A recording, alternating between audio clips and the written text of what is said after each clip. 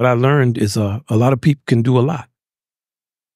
Do your thing when you have opportunity and then get out the way and let other people do their thing, and it's better.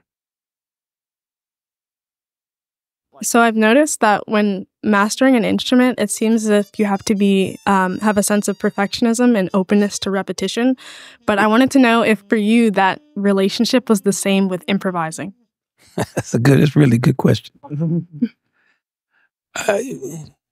To be good at anything, you have to repeat it a lot of times. Even Charlie Parker, he did a lot of repetition. And if you like it, you're going to repeat it. So I think that part of your dedication and what gives you the seriousness is that you repeat things. And we all like to repeat different things. I think the more you repeat fundamentals, because no matter how old you become, it's still hard to do a long tone. It never gets easy. I was thinking just 2 days ago, actually, ironically, Ryan and I were talking about practicing with a mirror. And I was saying that one of my teachers told me to practice with a mirror and look at your embouchure. So I pulled the mirror out, and my embouchure looked so sad that I put the mirror away. I said, I'm too old for this. I think it's also good maybe for Ted to answer this question, because he plays a lot of instruments very, very well.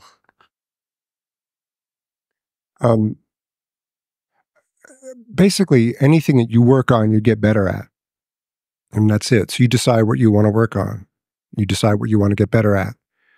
Sometimes we don't feel like we have a direction. People always ask, how do I get better at something? Is if you have a vision of how you want to be or what you want to be or how you want to be better, you just go towards it naturally. All you have to do is decide to work on it.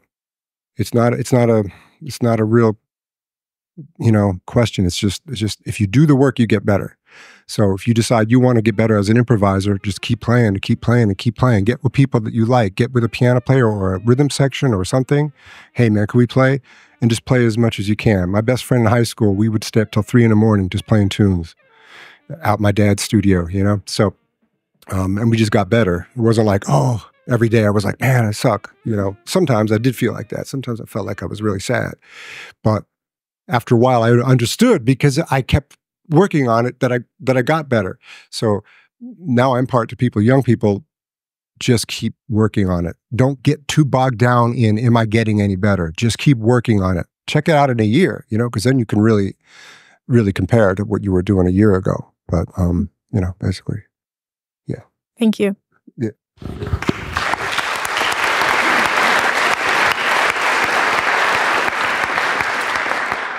Also, just remember when you're improvising, it's your thing. It doesn't have to be like everybody else's. It shouldn't be. When you find a thing you want to play and you hear a certain way, whether people like it or they don't like it, it's yours. And make it be yours and just hold it up and be proud of it and just keep working on it. It's your thing. There's no pattern or some kind of one way to be. It's many ways to be. 1, 2.